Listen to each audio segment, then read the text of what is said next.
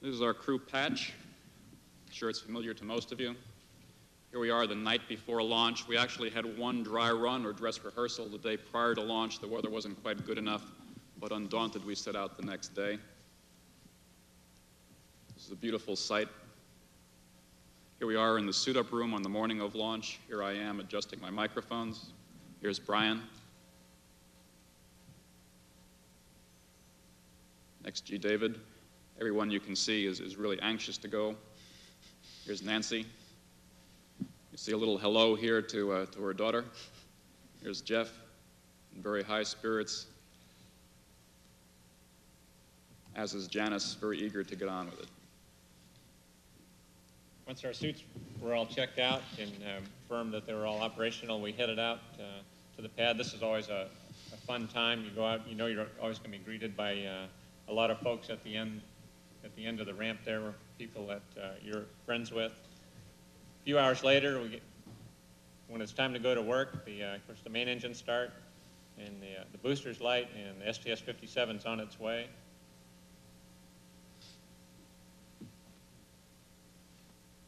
The roll program for us this time was nice and smooth. We had a cloud that was nearby. You'll see us going right by it. Went right by the edge of it. Ron and I had been sitting there looking at it for quite a while. It had just moved left and right over the pad, but was not a factor. Shortly after takeoff, you can see the shock wave here on the vehicle. Janice and I rode on the middeck, and the two events you really feel other than the initial takeoff is when the SRBs separate after about 2 minutes. We can feel and hear the sound of that separation. And then we go for another 6.5 minutes on the main engines, and one of my real great pleasures was my first sight of the Earth when I got to go up to the flight deck to participate in the external tank DTO photography. I handed David a camcorder, and he took these great pictures of the tank floating away, and I was using an F4 to take stills.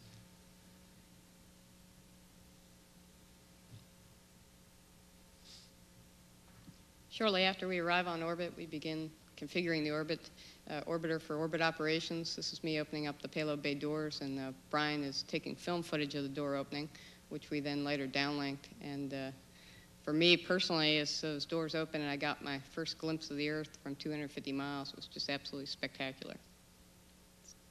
This is a view of the Eureka satellite as we're closing in on Flight Day 4. It's actually sped up a little bit, but it gives you an idea of what Eureka looked to us. Actually, it's coming down almost immediately overhead Janice's vantage point as she was back in the space hab. Here we are on the flight deck, and you can see there's a lot of activity going on in this time frame. This is all just prior to grapple with Eureka. As Ron mentioned, while the other 5 members of the crew were up on the flight deck, I was using the space hab overhead window to look through a night vision system and the laser range you see me taking out there to help support the rendezvous with range and range rate data. This is the view that I had of Eureka as Ron was doing the fly around to get the grapple fixture poised for David's activity. You can see David here looking at the monitors to make sure everything's ready for him to grab a hold of the Eureka and put it back in the bay as Ron is doing the fly around. And this is the view again out of the D camera. You can see the RMS coming in the right-hand portion of your picture there. The payload was very, very stable. That's a tribute to both Ron's flying capabilities and also just how stable the payload was. It was rock solid there, which is, from an RMS point of view, that's a great sight to see. Coming in here, this is just prior to grapple. In fact, I think grapple's about right there, and now it's being, the end effector, the snares are actually pulling the payload into the end effector there. This is an A camera view right now. And this, I don't know how many minutes later it was, we were already over in the post-capture position. And so the payload's pretty stable there. What you can see in the background there, we're just coming across the west coast of the United States. You can see the LA basin down there with the clouds right there. And coming up into view right now, about in the middle of the picture, is the high desert area of California, and Edwards Air Force Base is just up beyond that. You can see the San Joaquin Valley up above that too. One of the small problems that we had during the retrieval was that the antennas on Eureka failed to latch, so we took the opportunity post-grapple to send down some film footage of that so that the Payload Operations Center over in Germany could take a look at that. And then once everyone was satisfied we had some good views, we began berthing operations and deactivation of Eureka. And this is David operating the robotic arm, manipulating Eureka down into the berth position and to latch it into the payload bay. And we then began preparations for the next day's EVA, which was to begin with an EVA to latch those antennas. The berthing sequence itself went very, very smoothly. The next morning, as Nancy mentioned, we had the planned EVA. That was flight day 5. And we started out making sure that the suits were all ready. Once we got the crews into the suits, we actually brought them into the mid-deck area from out of the airlock where they could practice some translation techniques and also determine the way in which they wanted to carry their tools out for the work that they knew they had ahead of them. Here we see David and Jeff, and you can see just what tight quarters it is in the airlock. When the 4-hour pre-breathe was up, David opened the hatch on the tunnel adapter and the thermal cover, and here you can see him making his initial egress from the tunnel adapter. And then there's a shot from the inside the airlock where you can see us positioning ourselves to go out. This is myself positioning to go out. Dave's now outside of the hatch. And here I am following him out. He's in the lower left-hand corner of the picture now.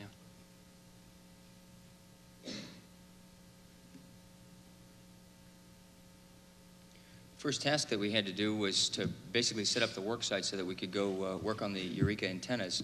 And Jeff installed a PFR attached device on the arm and a safety tether, and then I came on over and attached the portable foot restraint right there that I was going to step in, and then Nancy was going to drive me around on the end of the arm there. All of that is now attached to the end of the arm, to the end effector there, and I'm just about ready to ingress the portable foot restraint. You can see the arm, you're going to see that move a little bit. Putting some inputs into the arm, you can see it probably moved up to a foot or so, and I think Nancy got some brake slip messages when both Jeff and I ingressed the portable foot restraint.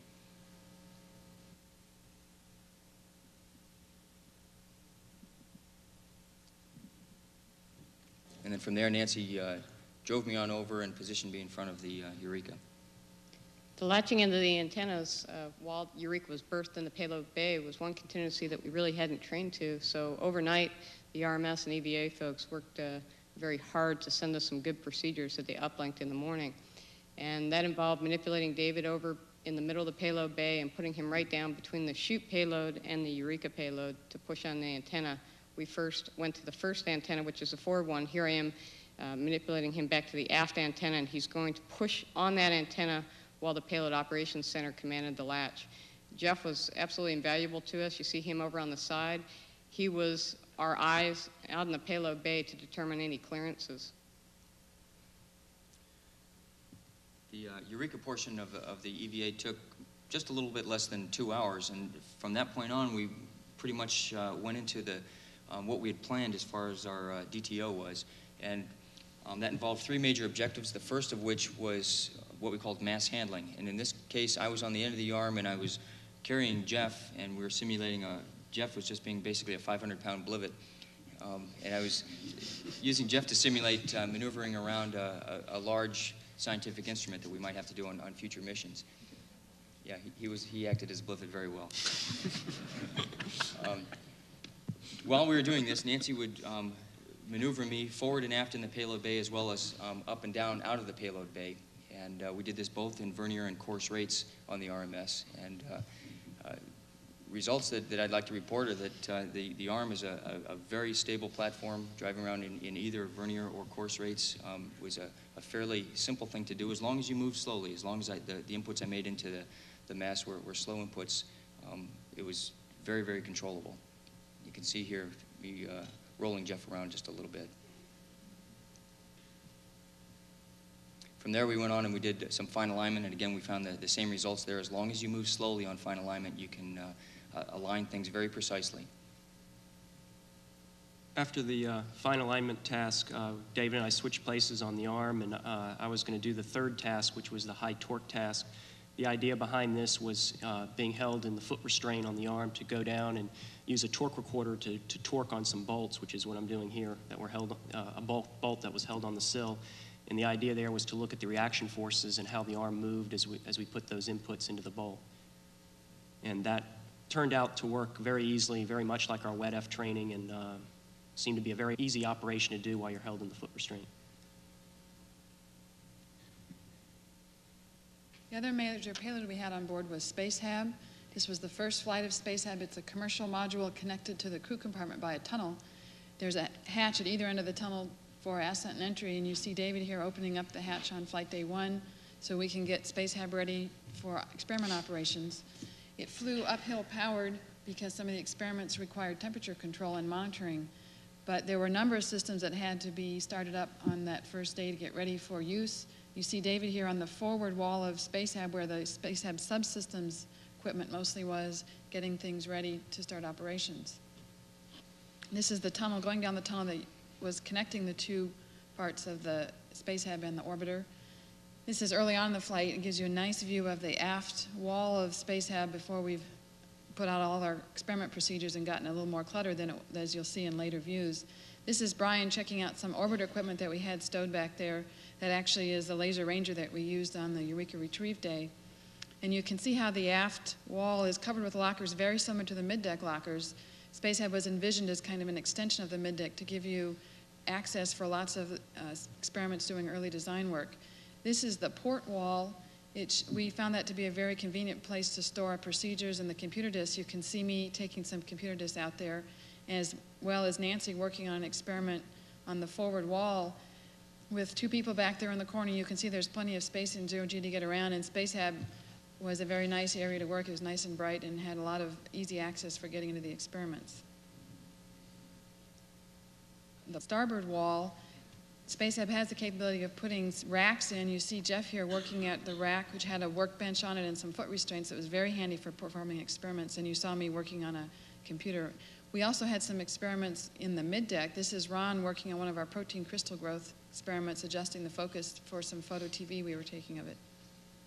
We flew a lot of computers on this flight, and this is an experiment tools and diagnostic system, which is basically checking to make sure you can do some IFM on baseline equipment.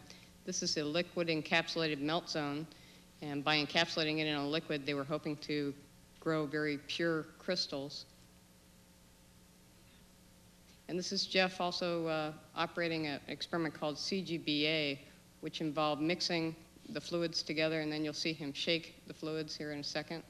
And these were mostly all biological samples that he was activating. One of the experiments I ran from the mid-deck was called SCG for solution crystal growth, and we're stirring some solutions here as a precursor to another experiment that grew some ceramic crystals. Here's just a quick shot of one of the things I did one day was to solder a circuit board, the idea being to look into how feasible it is to do on-orbit repair of electronic components. Another thing we were doing back in the SpaceHab was we were actually looking at an experiment that was looking at how feasible it is to grow plants in space, which is something that we figured we'll have to do in the long term, and that's what Nancy was doing here. Looks like she got going in one direction and figured out it was easier to just spin all the way around. Another experiment that we carried called SHOOT, which was superfluid helium on-orbit transfer, was operated from a PGSC on the flight deck. Janice and I worked with that PGSC, and Brian and Ron coordinated the burns. Here you can see the cryogenic dewars for the superfluid helium on the MPES structure. The idea behind this experiment is to study the transfer of cryogenic fluid for future servicing of satellites. The other secondary that we carried on the mid-deck called FAIR is a fluid transfer experiment between two tanks to study future design of propellant tanks. This particular one is very similar to the design that's planned to be flown on the Cassini probe that'll go to Saturn at the end of the decade.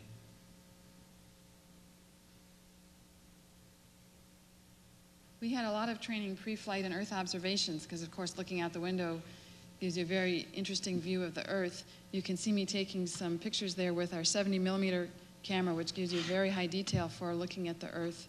This is a view of the Sinai Peninsula. You can see the Gulf of Aqaba there, leading down into the Red Sea. This is further down onto the Horn of Africa, the Somalia area, at the southeast corner of the Red Sea. And this is not Africa. This is the west coast of Australia there. You can see Exmouth Bay which is the big bay that you see along to the right there, and Shark's Bay is just underneath the tail of the orbiter there. And one of the other experiments that we did was called DSO 618, riding a cycle ergometer. It was one of the other experiments that we were trying to use to increase your orthostatic tolerance when you come back and land on Earth. We were extremely busy on this flight, and as you can see, Jeff didn't take time to eat, so Janice felt compelled to feed him. And just like every crew, we felt obligated to play with our food. However, in this case, we decided to take this opportunity to bombard Jeff behind the camera there with M&Ms. One of the other things that we flew was a bear for the drug abuse resistance program, a DARE bear. And his little t-shirt says DARE to keep kids off drugs. And he got pretty good at translating across the middeck.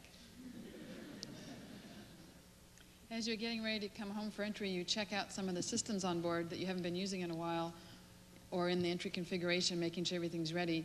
This is checking the RCS system. You can see Brian and Ron moving around. Of course, actually, it's the orbiter moving around as the jets fire.